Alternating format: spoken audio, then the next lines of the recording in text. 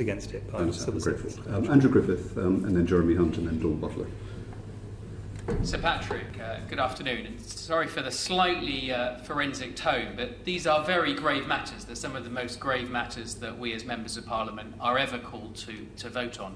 So I want to stay with slide 3, which is one of those you presented on Sunday, the one that's called winter scenarios.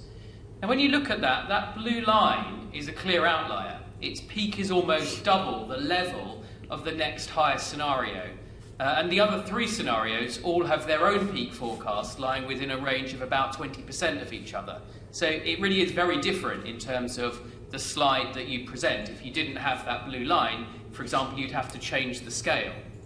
So at the time you presented that data to the Prime Minister, did you yourself understand the assumptions behind the blue line that we now know is the Public Health England Cambridge model?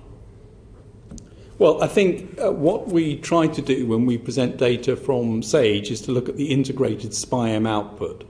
And that is the 6-week ones, and in due course would be an integrated, reasonable worst-case scenario. That slide is of independent groups and what they have modelled.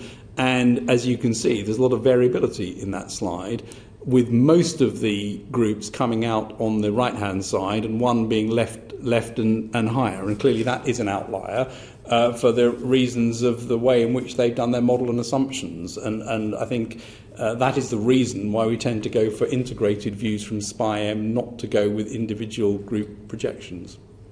Do you know what it is in those assumptions that produces that very different shape to that curve? Well, the assumptions underlying the models will be published in full, and so it'll be possible to look at the reasons why curves differ. Are they in the public domain now, before the vote that we have to make tomorrow? The intention is to get the information on the models out, I think, as soon as possible. I don't know exactly when that's coming out, but very soon, I think. It would have to be today if it's today. Yeah, I think there are some documents coming out today if we can get them out today. I mean, they're not ours, so they would need to come out from the groups. I understand that, and it would certainly be very helpful, I think, to colleagues if it was. I mean, when you looked at that chart, I mean, it forecast more than 4,000 deaths a day at peak, which is, I don't think any country in the world has seen that rate of deaths. But also, if you then bring it back to today and the time that you were presenting that to the Prime Minister and his advisers, I mean, it would already have been off the curve. I mean, it would already have been predicting around 1,000 deaths a day at this particular moment in time. And can you just remind me how many deaths there were yesterday? I can't remember the exact figure. It was 138 or 100. Do you have the exact figure? Mondays are always artificially low. low. Today will be artificially higher for the same reason. I wouldn't concentrate on individual days. What we have done is looked at the initial portion of those curves in relation to the data and indeed in relation to the 6-week forecast as well. And what you see is that the initial portion of those curves for the other projections are there or thereabouts for 2 of them, and higher than the real data for 2 of them. And ultimately, of course, data trumps models.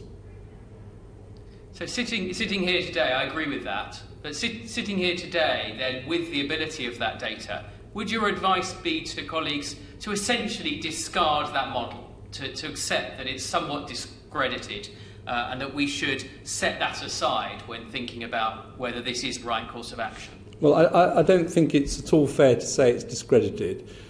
These are scenarios that were put together on assumptions to look at what a reasonable worst-case scenario might be. And as Chris has said, a reasonable worst-case scenario is something that you do not want to happen, but is something that could plausibly happen if things went in a certain direction. I think the right graphs to focus on in terms of forward projection are the 6-week medium-term projections. They've been shown to be relatively good over the past 4 weeks. You'd expect them to project forward. And again, they're assuming nothing changes going forward, and things may well change, as you know. And to base it also on the data we have today, as Chris has said, which shows where things are in hospitals at the moment, which are filling up. And I think these are not forecasts. These are models which tell you how things can look. but they are not forecast, and they should be looked at knowing that. Would you like me to just add? Would you like me to add just one comment on that? I think that if there is someone whose feeling is that the difference between them being supportive of these very restrictive and difficult measures is the difference between 1,000 deaths a day and 4,000 deaths a day, if that is the case, and remembering that if there were 1,000 deaths a day, that would imply significant pressure on multiple other bits of the NHS, this, I think, becomes a very material question. But I think all of us would say that the rates would probably be lower than that top peak. But I think the reaching the peak which we reached in April strikes me as an entirely realistic situation. So if people wish to take a conservative view, I mean that in a small c sense, that would be something which the short-term projections would take us to. Andrew? Very helpful. No,